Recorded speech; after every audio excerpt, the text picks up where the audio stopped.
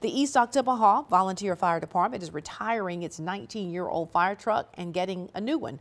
The new truck was paid for by county funds to upgrade the Oktibbeha Fire Services. Patrick Warren is the fire coordinator there in Oktibbeha County. He says the custom firefighting cab will be greatly needed and is appreciated.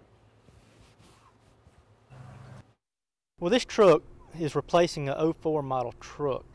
And this truck is a little bit different than our other trucks. This is a custom cab truck. This is only the second truck in the county that is custom cab. This truck right here will give us 20 years of service.